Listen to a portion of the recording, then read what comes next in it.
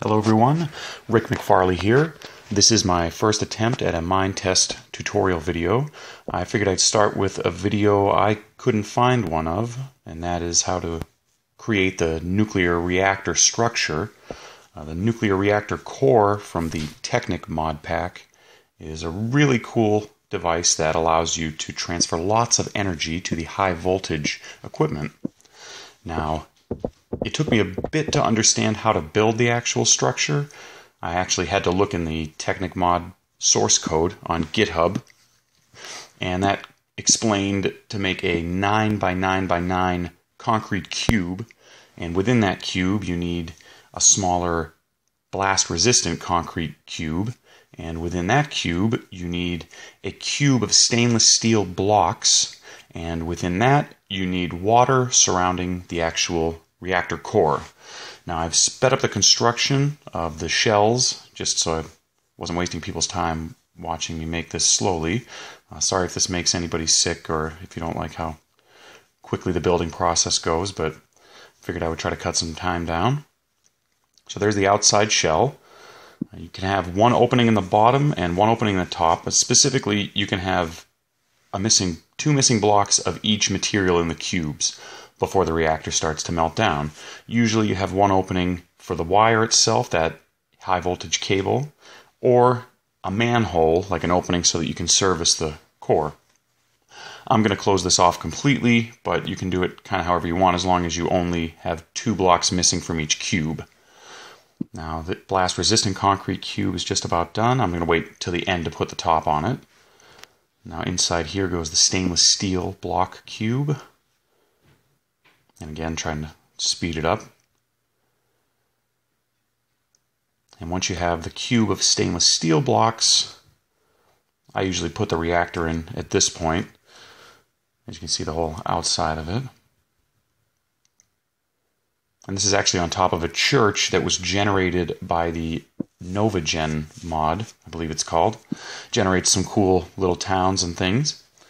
So there's a reactor on top of the high voltage cable.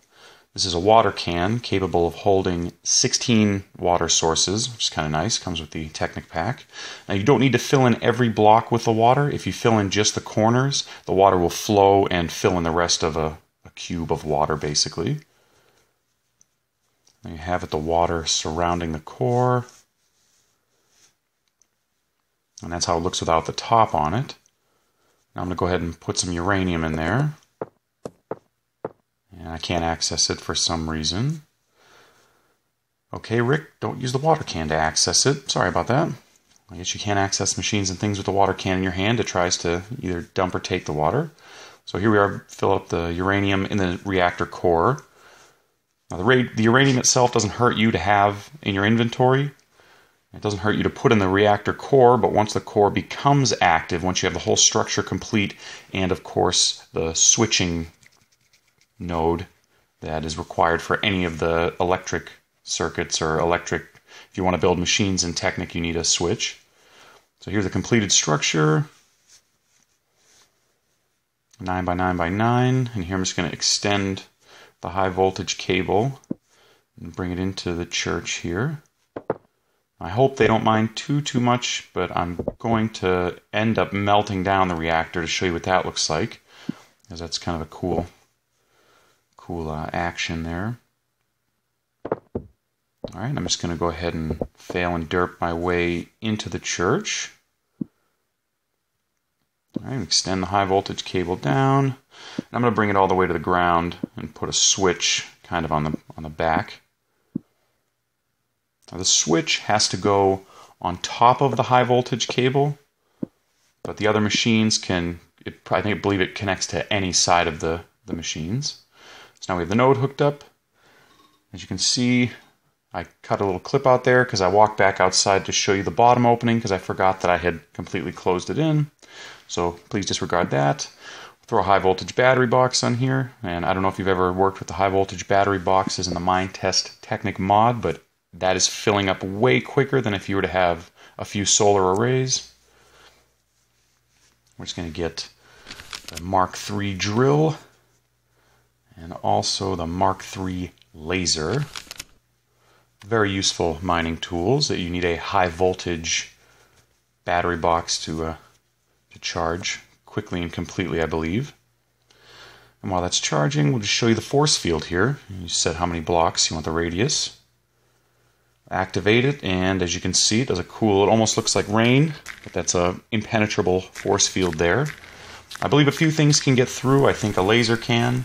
I think if you dig under it, the force field will continue down and attempt to stop you, but if you have a water block there, I believe you can swim through the water block, so very cool anyway. You can make it a cube, you can make it a sphere. People can't walk through it, people can't hit through it. And even though the laser goes through it, the laser can't hurt players. It can, however, destroy your buildings. And now I'd like to show exactly what it looks like to use the laser to destroy a building.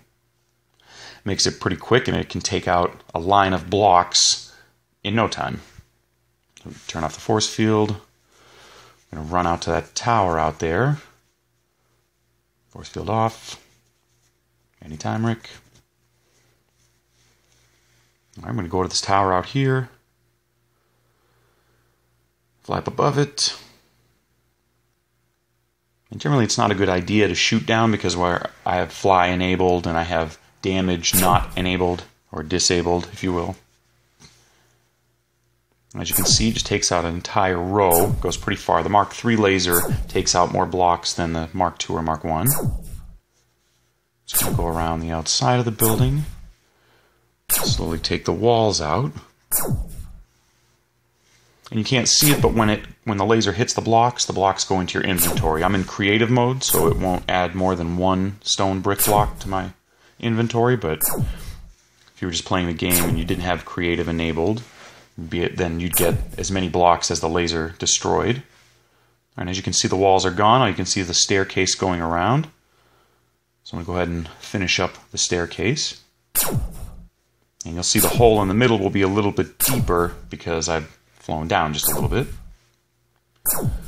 Just finishing up the last of the tower. And now the great big tower is a little crater. We drop down into the crater, and with the Mark III laser, it's not just good for taking out buildings. You can quickly start a mine. You can get it pretty open pretty quick if you shoot around like a madman, but I'm not going to go too deep into the mining of it. I just really wanted to show the nuclear reactor and what that was capable of. I'm just killing some time while I wait for that drill to charge, because now I'm going to use the drill to bore a couple of holes into the nuclear reactor. And you'll get to see it melt down, which was something that one of the main reasons I wanted to build the reactor core was to build the actual reactor structure and get the reactor core working, was so that I could cause it to melt down. Now, I was half expecting a huge explosion when it melted down, like in some other games with mods, but in this case, this nuclear reactor, the Technic Minetest nuclear reactor, does not explode. It literally melts down, and the more you destroy of the actual reactor structure, I believe the more quickly it will melt down. And when it melts down, the reactor core becomes a source block for this flowing nuclear substance, corium, I think.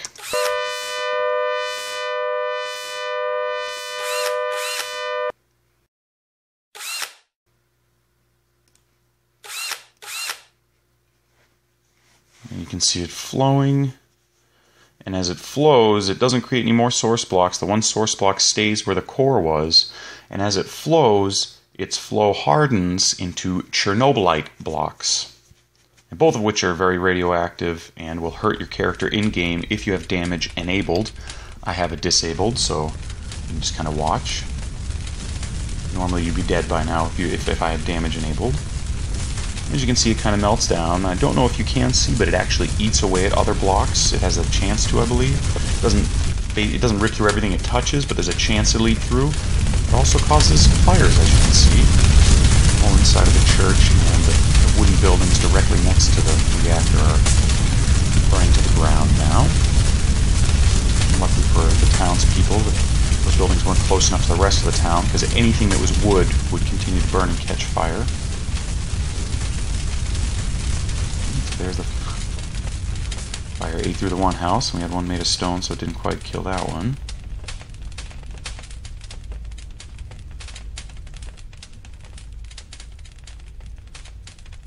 And the flow kind of slows down as the Chernobylite block starts blocking it up. And as you can see, it ate through some of the stone bricks even. Ate through all of the wood quickly, or burned through, I should say, with the fire. Some of that wool made it out alive. And you can see the whole ceiling that was wood is gone.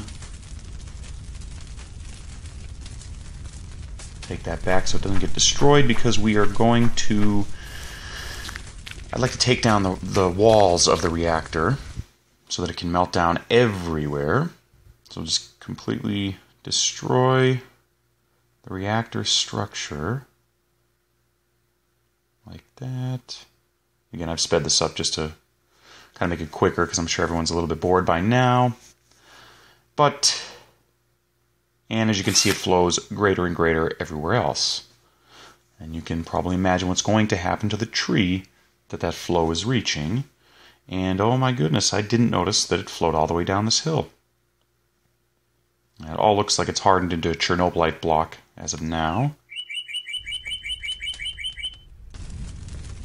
And there goes the tree up in flames. And that's about it for the nuclear reactor structure and core. This fluid seems to slow you down significantly, but like I said, if damage was enabled, you'd be dead by now. I'd like to make a couple of more tutorials on how to make some of the other machines in the Technic mod.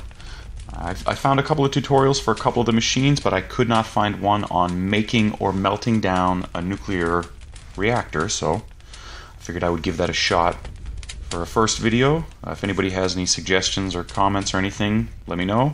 I'll try to make the next one a little bit better. Hopefully they get better and better with time. I'm just going to go ahead and goof off here inside the church, and the church is now full. So it's eaten more of the ceiling away. Very destructive. As you can see, the source block there in the middle is a little brighter than everything. If you have a bucket, you can actually scoop that up with a bucket and dump it on something else, causing chaos on whatever you dump it on. But like I said, with damage enabled, hurts you, so you put a block there to get rid of it like that. Just kind of wanted to stop that and goof off with the Chernobylite blocks here. And that's it. I appreciate you watching. Subscribe, comment, like. Bye-bye.